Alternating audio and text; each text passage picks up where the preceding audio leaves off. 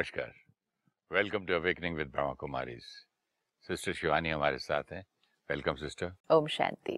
Om Shanti and welcome to soul reflections. Thank you. Sister, आपसे बात हो रही थी वाइब्रेशंस की और पानी में देख के कैसे परमात्मा की शक्तियाँ उस पर डालने की, उसका कि एनर्जाइज करने के। हाँ। बचपन में मैं देखता था, मेरी मदर जब खाना बनाती थी ना, तो जिसमें आटा होता था उसको परात बोलते हैं, हाँ। तो उस पर एक मोटा सा कपड़ा रहता था जिसके अंदर कितना आटा है दिखे नहीं। कपड़े के नीचे से हाथ डालती थी, निकालती थी, रोल बना बना के बनाती जाती थी और कभी खत्म भी नहीं होता था। और उनकी कुछ आदतें ऐसी थी कि वो कड़ा प्रसाद भी बनाते थे ना, तब भी कपड़ा अंदर, उसके नीचे हाथ डाला, पुत्र ले तो ले। मैंने बोले खत्म ही नहीं होता, नेवर एंडिंग है।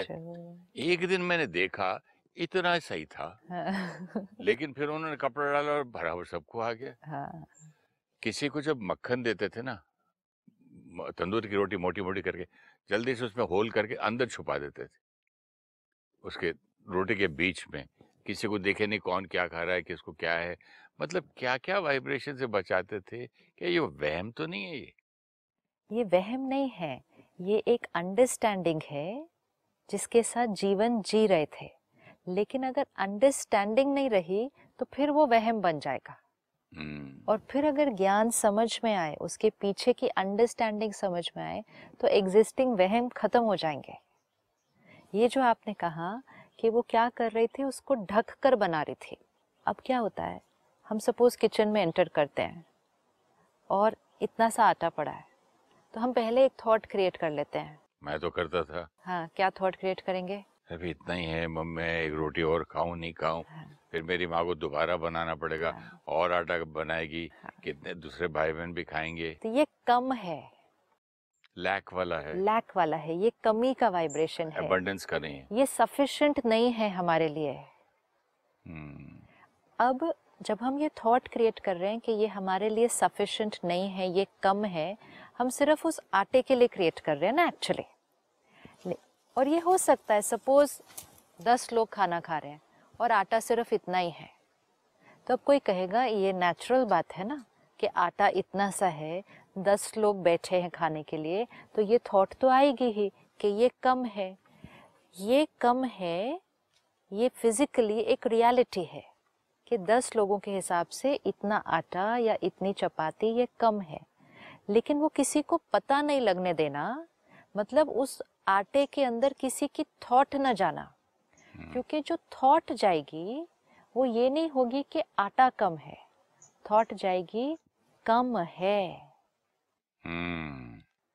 हमारे लिए काफी नहीं है, इतने सारे लोग हैं, इतना कम आटा ये है, सफिशिएंट नहीं है।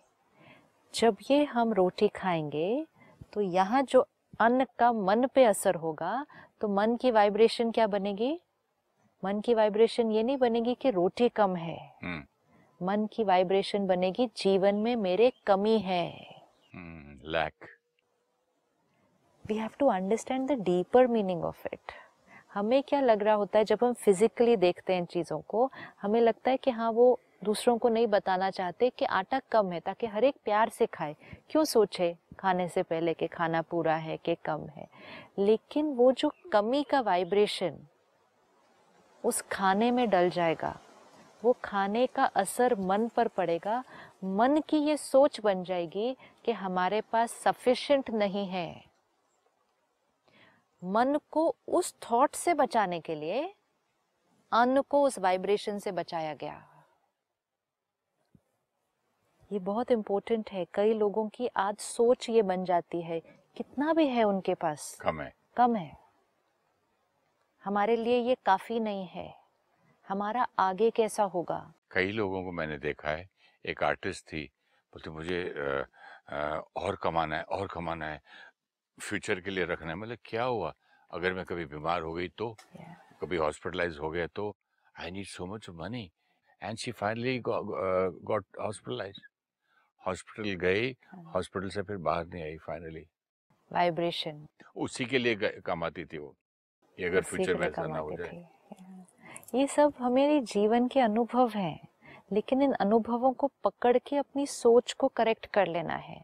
ये जो आपने बात बताई ये बहुत प्यारी है कि भोजन को अलग अलग वाइब्रेशन से बचाना। हमें लगता है हम भोजन को सिर्फ हवा, कीड़े, मिट्टी इससे बचा रहे हैं। हम भोजन को वाइब्रेशन से बचा रहे हैं। जैसे कहते हैं ना, उनकी नजर लग गई उस खाने पर, तो नजर लग गई मतलब क्या हुआ कि किसी की वाइब्रेशन, जो वाइब्रेशन अच्छी नहीं थी, सही नहीं थी, उस खाने पर पड़ी, वो खाना सबने खाया। अब जब हम इसको अंडरस्टैंडिंग से नहीं करते तो ये एक वहम बन जाता है जीवन में। कुछ लोग होते हैं उनको बहुत गुस्सा आता है अगर कोई उनके खाने की तरफ देख दे, टोक दे, कुछ बोल दे, क्योंकि पुराना बिलीफ सिस्टम सुना, उसको पूरी तरह से समझा नहीं, लेकिन सिर्फ यही कहा मेरे खाने की तरफ क्यों देखा, ये क्यों गिना कि मैंने कितना खाया। उस सब के पीछे मीनिंग क्या है कि आपकी वाइब्रेशन मुझे मिली, मेरे खाने को मिली, ये वाइब्रेशन मेरे लिए अच्छी नहीं है। दूसरे जो वाइब्रेशन क्रिएट कर रहे हैं वो हमारे खाने के लिए सही नहीं है, लेकिन हम उस वहम में अगर जिएंगे और उस वहम में हम खाना खाते समय गुस्सा हो जाएंगे। खाते समय तो फैमिली में हो जाओ ठीक है। एक कोई सुना रहा था उस दिन कि मेरे ताया जी होटल में गए थे, रेस्टोरेंट में खाना खाया, तो जितना भी खाया बोले बिल बता बेटा। तो उसने बोला 2 दाल 8 रोटी। जैसे 8 रोटी बोला, एक थप्पड़ मारा तो मेरी रोटी गिन रहे। मैंने तेरे से बिल पूछा, हाँ, तो मैं क्या क्या क्या खाया गिन के, और पब्लिक को सुना रहे तू। राइट। सो ये इसका मीनिंग क्या है कि किसी ये ने, वहम हुआ ना। ये हमने सुना है ना कि रोटी गिननी नहीं किसी की, खाना देख खाने पर सोचना नहीं किसी के कम खा रहा है ज्यादा खा रहा है। क्यों? क्योंकि वो वाइब्रेशन जो हमने क्रिएट की वो दूसरे के अन्न पर प्रभाव डालेगी, अन्न का उसके मन पर प्रभाव पड़ेगा। लेकिन हम लोगों की सोच को तो नहीं रोक सकते। और अगर जैसे आपने कहा जो खा रहा था उन्हीं को इतना गुस्सा आ गया, तो उनकी अपनी वाइब्रेशन अपने खाने पर, तो उनको भी तो मालूम था ना मैं 8 खा गया हूँ 2 की जगह। बात 8 खाने की नहीं है, बात है जो गुस्सा क्रिएट कर दिया, उसकी वाइब्रेशन किस भोजन बात का पर। गुस्सा आ रहा है? गुस्सा चाहे इस बात का आ रहा है कि दूसरे ने रोटी गिनी, लेकिन किया क्या उस टाइम, वाइब्रेशन कौन सी क्रिएट की, हमने क्रोध क्रिएट कर दिया। लेकिन एक कोई होता है आउट ऑफ लव अफेक्शन बोलता है इतना घी मत डालो, अच्छा नहीं है, राइट, और दूसरा खाना छोड़ के उठ जाता है, मेरा घी गिन रहे हो। राइट। एक तो एक्सट्रीम भी हो जाता है तो ना। ये वहम है ना, ये वहम से अहंकार हर्ट हुआ, अहंकार से गुस्सा आया और आपने कहा खाना ही छोड़ तो दिया। ज्ञान कहाँ गया फिर? ये थॉट अंडरस्टैंड, का बेसिक जो थॉट है कि वाइब्रेशन अच्छी परमात्मा की डाल डाल के खाना खाना है, खाना। वो सब छोड़ छाड़ के लड़ाइयों में चले गए। हाँ, तो हमें ये याद रखना है कि लोगों की वाइब्रेशन को हम रोक नहीं सकते। कौन हमारे लिए कब क्या सोच रहा है, this is not that something which we will ever come to know. आप इस टाइम क्या सोच रहे हैं मेरे लिए, I will not come to know. अब अगर मैं यहाँ खाना खा रही हूँ, आप उस खाने के बारे में क्या सोच रहे हैं, I will not come to know. आपकी कौन सी वाइब्रेशन मेरे भोजन में जा रही है, I will not come to know. तो मेरे पास पावर क्या है कि मैं कौन सी वाइब्रेशन उस भोजन में डालूं। दूसरों को रोक कर, दूसरों की नजर से डर कर कि उनकी नजर लग गई मेरे भोजन पर, उन्होंने नजर लगा दी तब मेरी तबीयत खराब हो गई। दूसरों की वाइब्रेशन असर करती है, लेकिन सबसे ज्यादा वाइब्रेशन किसकी असर कर रही है, हमारी। अगर मैंने दूसरों की बात को देखकर खुद फियर क्रिएट किया, वहम आया मतलब डर क्रिएट हुआ ना, फियर क्रिएट किया, टेंशन क्रिएट की, एंजाइटी क्रिएट की, और जैसे आपने कहा गुस्सा ही क्रिएट कर लिया, तो दूसरों की तो एक ही थॉट थी कि 8 रोटी खा ली, या जैसे कहा ये मीठा इतना खा लिया तबीयत ना खराब हो जाए, उनकी तो इतनी थॉट थी। मेरी कितनी सारी वाइब्रेशन उसमें गई, फियर की गई, एंगर की गई, एंजाइटी की गई। अब हमने दूसरे को कंट्रोल करने के लिए खुद हम एजिटेट हो गए, तो हमें याद रखना होगा मेरी वाइब्रेशन मेरे अन्न पर असर डाल रही है। तो कोई भी चीज जो हमने सुनी है और उनको करते हुए देखा है, उसको अंडरस्टैंडिंग से लेना है, और उसको हम कैसे ठीक कर सकते हैं उसकी भी अंडरस्टैंडिंग। हम दूसरों को कहते हैं मेरे खाने पे नजर नहीं लगाओ, लेकिन हमारी नज़र भी तो लग रही है हमारे खाने पर, और हमारी नज़र इस टाइम एंगर, इरिटेशन और फियर की है दूसरों की वजह से। दूसरे चाहे कोई भी थॉट क्रिएट करें, हमारी वाइब्रेशन उस खाने पर। तो यही अगर किसी ने आपको टोक भी दिया, रोक भी दिया, कुछ कह भी दिया, और आप उस टाइम पीसफुल रहे और आपने अपने भोजन को परमात्मा को याद करके अच्छी वाइब्रेशन दी, तो उस अन्न की वाइब्रेशन क्या होगी? ऐसे तो आपके घर में जो स्टाफ भी खाना बना रहा है, सी व्हाट हैपेंस। क्यों लोग कहते हैं नजर, कि उसकी क्या नजर थी?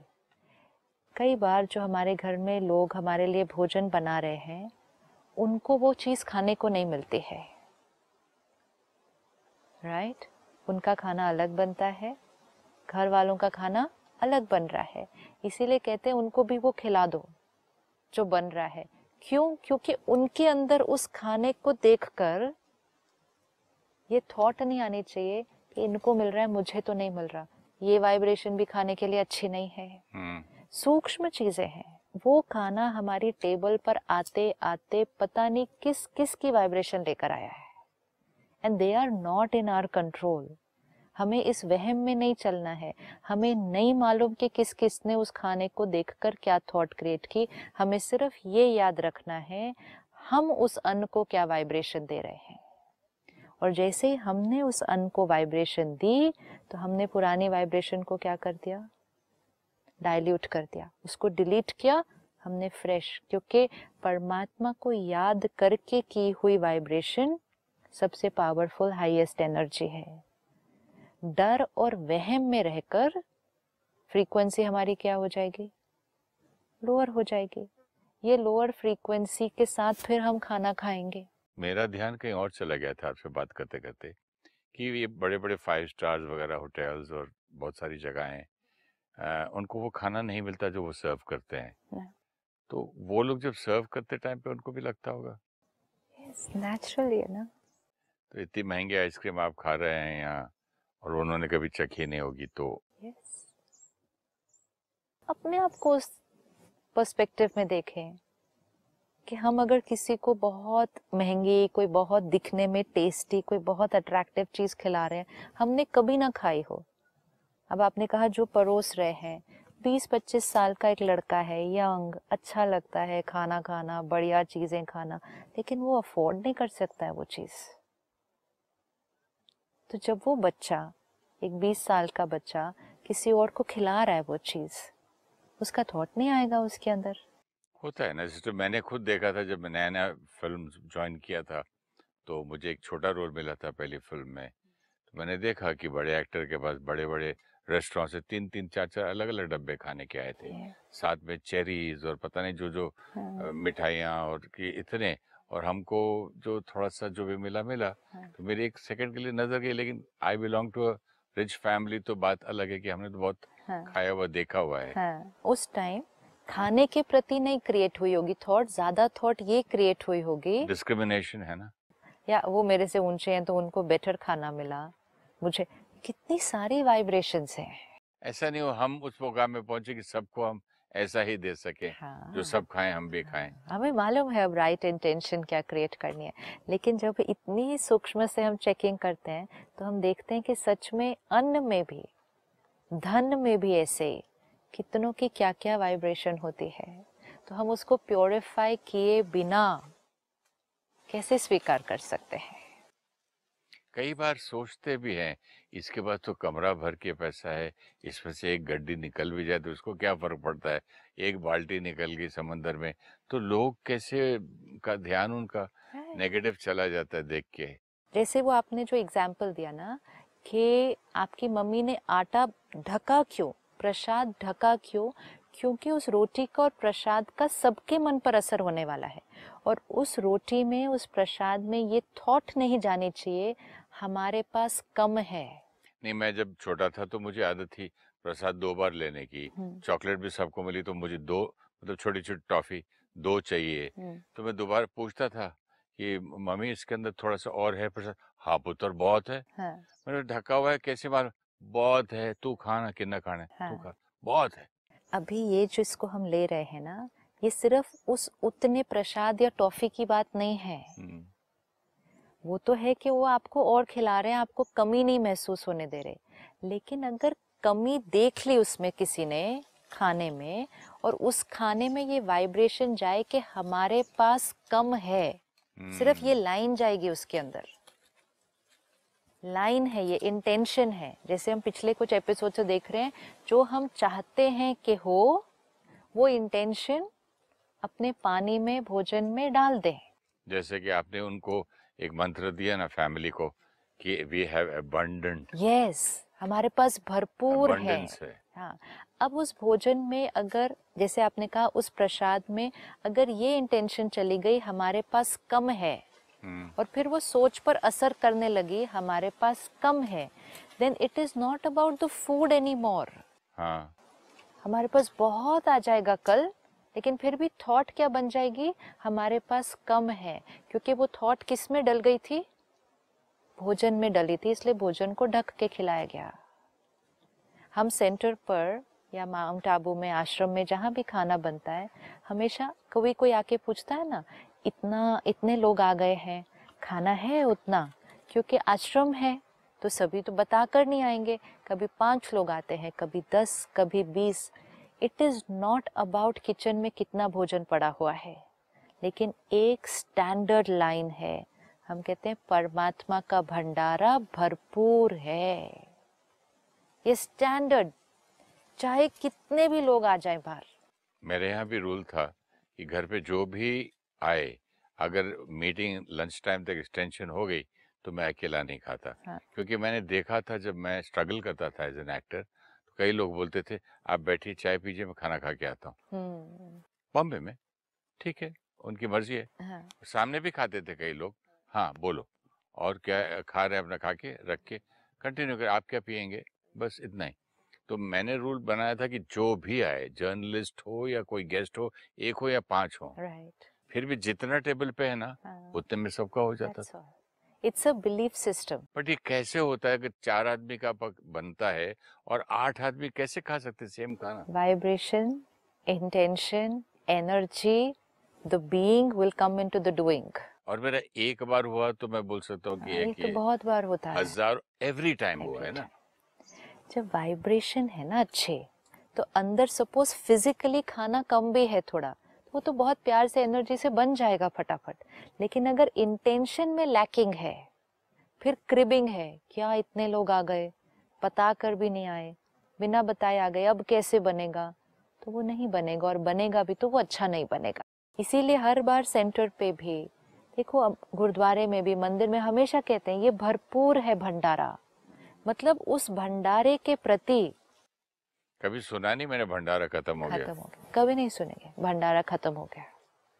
भंडारा भरपूर है, ये वाइब्रेशन उस भंडारे को हमेशा ही भरपूर रखती है। परमात्मा के घर हम आए हैं, कितने भी आए, भंडारा भरपूर है। ये सारी चीजें टुडे वी नीड टू सी, कि ये सारी बातें जो हम सुनते थे, पढ़ते थे, देखते थे, जिनके हमने वहम भी बना लिए इतने सारे, बहुत सारी चीजें इस तरह से लोग औरों से छुपाते हैं। खाने की चीजें छुपाना, कमाई, धन जो कमाते हैं वो नहीं बताते हैं, छुपाना। कुछ कर रहे हैं, कहीं जा रहे हैं, कहीं आ रहे हैं, कोई काम शुरू करने वाले हैं, लोगों से छुपाना। एक काम शुरू करने वाले हैं तो उसका तो मुझे भी एक्सपीरियंस है, जहाँ जहाँ बोल देता था होता नहीं था। बिलीफ सिस्टम देखो, जहाँ जहाँ बोल देता था तो होता नहीं था, जब छुपा के करता था अच्छा चलता था वो। ये बिलीफ 10 लोग मुझे बोलते थे ये क्यों करने जा रहा है, क्या गड़बड़ है, ये मत कर, ये लॉस आ जाता है उसका ये। तो जब 10 लोगों ने ऐसा सोचा या बोला, तो उनकी वाइब्रेशन क्रिएट हुई। आपने उस वाइब्रेशन को प्योरीफाई नहीं किया, आपने उस वाइब्रेशन को प्योरीफाई करके अपनी वाइब्रेशन नहीं क्रिएट की। तो आपको कई बार ऐसा लगा, 2-4 बार ही लगा होगा, कि दूसरों की वाइब्रेशन से काम उतने ठीक नहीं हुए। नहीं, बट मैं एक्चुअली ना, टू बी ऑनेस्ट, मैं आपसे बात करते करते सोच रहा था कि मैं रॉन्ग हूँ, क्योंकि मुझे तो 100 क्या हजारों ने बोला था कि बॉम्बे मत जाना, हैदराबाद के अपने डैडी की दुकान पे बैठो, एक्टर कौन बन सकता। फिर बने, क्यों बने? क्योंकि उनकी वाइब्रेशन थी, वो वाइब्रेशन अच्छी नहीं थी। We have to see the energy. उनकी वाइब्रेशन थी, वो वाइब्रेशन उस काम को ब्लॉक करने वाली थी, करेगी वो वाइब्रेशन, ब्लॉक करेगी उस काम को। लेकिन आपकी वाइब्रेशन क्या थी? उस सक्सेस को पाने की थी। जब आपकी वाइब्रेशन हाई है, पावरफुल है, उसमें कोई डाउट नहीं है, कोई फियर नहीं है, तो वो इस वाइब्रेशन को क्या करेगा? सरपास करके आगे चला जाएगा। लेकिन अगर आपने वो वाइब्रेशन पावरफुल नहीं क्रिएट की, तो इनकी वाइब्रेशन क्या कर देगी? आपके काम को रोक देगी।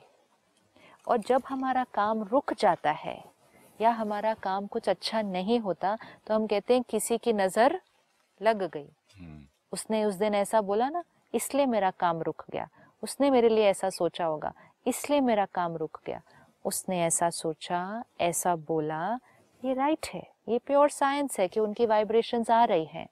हम लोगों की सोच को नहीं रोक सकते, वो क्या बोल रहे हैं, हमारे बारे में क्या सोच रहे हैं, हम नहीं रोक सकते। लेकिन हम क्यों नहीं अपनी वाइब्रेशन को हायर कर सकते?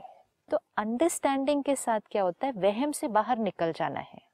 ये जब हमें सब समझ में आ रहा है कि दूसरे की वाइब्रेशन हमारे अन्न पर असर डालती है, धन पर असर डालती है, हमारे काम पर असर डालती है, तो हम वहम की तरह चलते हैं।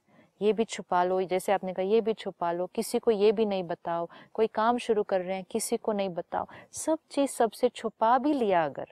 अगर सब कुछ सबसे छुपा भी लिया, अंदर थॉट कौन सी क्रिएट की है? कि नजर ना लगे किसी। फियर, हाँ, डर ना, डाउट, इनसिक्योरिटी।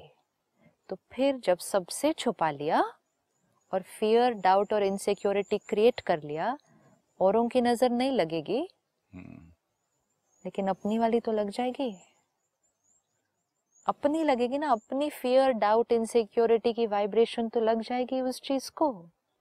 या you not 100% sure of something ना, कहीं ना कहीं इससे बचाओ, उससे बचाओ, क्यों बचा रहे? Fear and doubt, fear and doubt, insecurity. तो औरों की वाइब्रेशन से तो उस चीज को छुपा लिया, लेकिन अपनी पावरफुल वाइब्रेशन उसको दी या फियर और डाउट की दे दी? Fear and doubt. तो वहम, ये है वहम। यहाँ जा रहे हैं नहीं बताना, ये काम करने वाले हैं नहीं बताना। कुछ लोगों को आदत होती है, उनसे पूछो भी जी आप ये, हाँ जी बस ऐसे ही, बताएंगे नहीं पूरी बात। ये वहम है कि किसी को बताया, किसी को पता चल गया तो उसमें उनकी कोई थॉट लग जाएगी। ऐसे तो सबकी थॉट्स हैं चारों तरफ आसपास, लेकिन हम इतना वहम क्रिएट करके हमारे अपने भोजन, धन और काम के प्रति हमारी वाइब्रेशन कौन सी है? वो है फियर एंड डाउट। अब इस वहम को हटाना है और अंडरस्टैंडिंग और अवेयरनेस से चलना है कि सारे लोग कुछ भी वाइब्रेशन क्रिएट करें, फाइनली जो वाइब्रेशन सबसे ज्यादा असर करने वाली है वो है हमारी वाइब्रेशन। अगर मैं यहाँ कुछ खा रही हूँ, मेरे आसपास 5 लोग भी उसके प्रति कुछ भी सोचें, लेकिन फाइनल वाइब्रेशन किसकी है? मैं आत्मा उस भोजन को क्या इंटेंशन, एनर्जी दे रही हूँ, मैं आत्मा उस धन को क्या इंटेंशन, क्या एनर्जी दे रही हूँ, मैं आत्मा कितनी powerful, confident, certain of success, निडर, निर्भय उस काम को कर रही हो। I will get success.